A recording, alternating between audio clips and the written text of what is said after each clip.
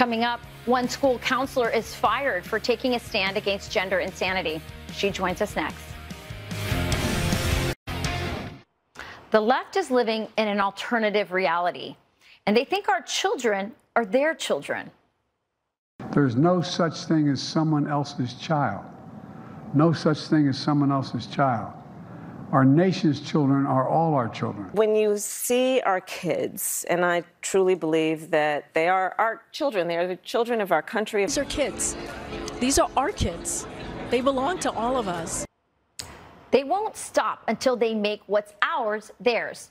Just look at what's happening in Central Indiana High School, where the school had no problem with keeping parents in the dark about their children's gender dysphoria. The school called it a gender support plan. But there's nothing supportive about secretly encouraging confused, innocent children to transition genders and use cross-sex pronouns without telling their parents. And that's exactly what Pendleton Heights High School was doing. According to Kathy McCord, a former counselor at the school, staff was not required to tell parents if their precious children were transitioning or using cross-sex pronouns. And you can imagine the parents' reaction when they found out. Imagine my surprise and, quite honestly, my anger that the school would think that this would be a decision for them to make. We as parents are responsible for the mind, body, and spiritual stability of our children. There is no way that that should be taken from us as parents. Every single person here has lied to us parents who have children that we trust you with. I send my kid in there and I don't know what you're doing. I'm not in there. I trusted you. My trust is at 0. And that's half the parents in this community. You should be ashamed. Those are the thoughts of every loving parent. In fact, this Latina mom thinks they're being pretty calm compared to what I would do. We only know all of this because of that brave guidance counselor, Kathy McCord, who spoke out and leaked this story to the public. And she's alleging she was fired for speaking out. We reached out to South Madison, Indiana School Board, and we haven't heard back. But now Kathy McCord is suing them, and she joins us now, along with her attorney, Vincent Wagner. Great to have you both on the show. Kathy, I'm going to start with you. Why did you decide to leak this? Well, actually, when everything started with this new plan in the fall of 21, I was very much against it from the beginning because I just feel like schools and parents need to work together for the betterment of the kids.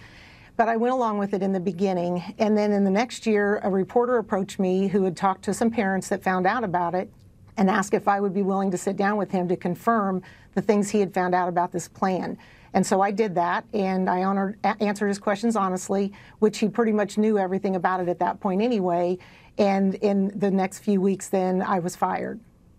So, Vincent, the school says they fired Kathy because she gave misleading statements to the journalist. They say that she doctored the documents that had the policy on it. My producers looked at that document from December and said, it's exactly what she said. It's exactly the same document. She didn't doctor anything. That's exactly right. You've got it exactly right. Kathy gave truthful answers when the reporter approached her about this gender support plan policy, and the school board had never approached the community with. No one in the community had been told about this policy before it was enacted, and they hadn't been given an opportunity to voice their concerns about it, which is what we just heard in the video from the school board meeting after they found out about it. You know, Kathy, if the school was proud of this policy, they'd be shouting it out loud. I mean, obviously, they're trying to keep this from the parents. What has been the reaction that you've gotten in your community from the parents? Oh, the reaction was overwhelmingly supportive. I've just been so humbled by it. They bought T-shirts that said "Keep Kathy." They put signs in their yards, and they really pulled out everything they could to try to convince the school board that this policy was not right, and that they were in the dark about it. And all I did was share that information with them. Kathy, how long have you been a teacher? I've actually been an counselor, an educator. 25 years. Yeah, 25 years as a counselor and 37 years in education. How does it make you feel? I mean, you've been in for a long time.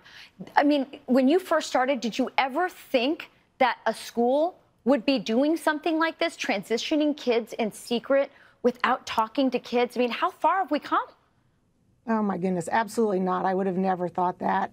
And, you know, the thing that goes back to even back years ago, the kids are going to do the best when their parents and the parents in the school work together.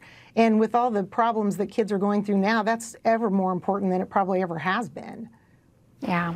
Well, our country needs more teachers like you, Kathy. Kathy Vincent, thank you. Thank you for having us. Of course.